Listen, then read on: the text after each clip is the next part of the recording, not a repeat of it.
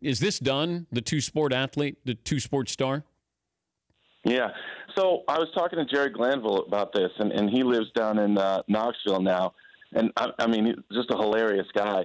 Talked to him for about a half hour.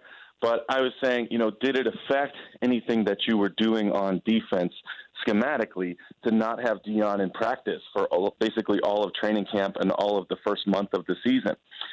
And he said, I used to put Deion in cat coverage. You know what that is? And I said, no, I never heard of that. He said, I told Deion, you see that cat over there?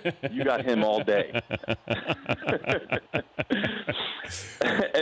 and what he was basically saying was that Deion was so good that they either had him in bump and run man against the best receiver, or they would play, zone cover 3 and rotate all the zones away from him. They didn't need to help him in any way in coverages. So they could actually just stick him out on an island and say, do what you do. I think there are very few coaches willing to do that now with the elite cornerback talents.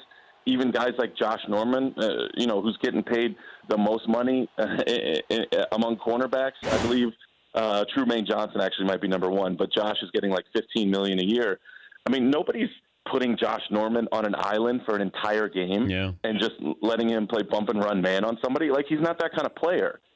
So I think that schematically the game on the football side has gotten way more complicated, and it's very hard to put a player out there at any position without him being there and being integrated in that offensive or defensive unit for, several months at a time. So to think that somebody could then moonlight in baseball, which is basically an everyday sport when they're in season, and really get into the groove of hitting, because I think a lot of guys like Deion would say that you need a lot of time working on that every day to get back into the swing of it. I think it's basically impossible. It would have to be somebody who had very few responsibilities, specifically on the defensive side of the ball.